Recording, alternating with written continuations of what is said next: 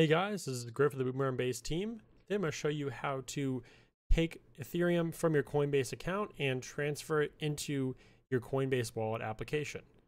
So for people that don't know, the Coinbase Wallet is self-custody and Coinbase.com is the exchange website where most people buy their crypto.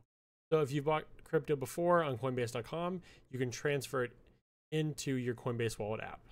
So in the Coinbase Wallet app, I'll hit the receive button. I'll do receive from Coinbase, and I'm going to take $20 from my Coinbase account.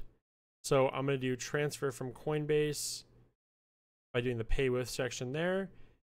$20. It says buy, but really I'm just transferring.